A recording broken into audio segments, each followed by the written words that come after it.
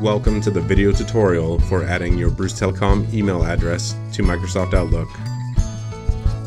Begin by opening Outlook and then clicking on File, then Info, then Add Account. Skip the first section and select Manually Configure Server Settings, then click Next. You can choose Internet Email, Microsoft Exchange, or text messaging. To add your Bruce Telecom account, select Internet Email and then click Next. Fill out your name as you'd like it to appear on messages you send to your contacts, then fill out your email address.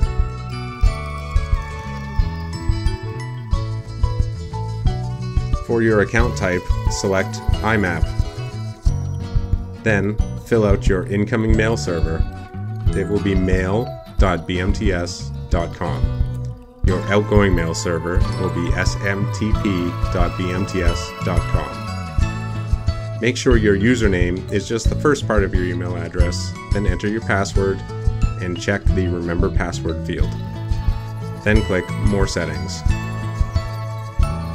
Select the Outgoing Server tab and put a check mark next to the statement My outgoing server requires authentication. Then click on the Advanced tab. For your incoming server port, select SSL for the encryption and make sure the number is 993. For the outgoing server port, select TLS and set the outgoing server port to 587. Leave your root folder path blank, then click OK. By default, Outlook will test your account settings when you click the Next button. After you've clicked Next, it will test the settings that you've entered. You want to make sure that both tasks are completed with green check marks and no errors.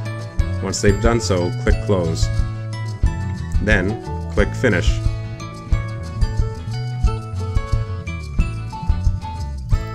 You will now start to receive your emails. Thank you for watching the Bruce Telecom tutorial on adding your account to Microsoft Outlook.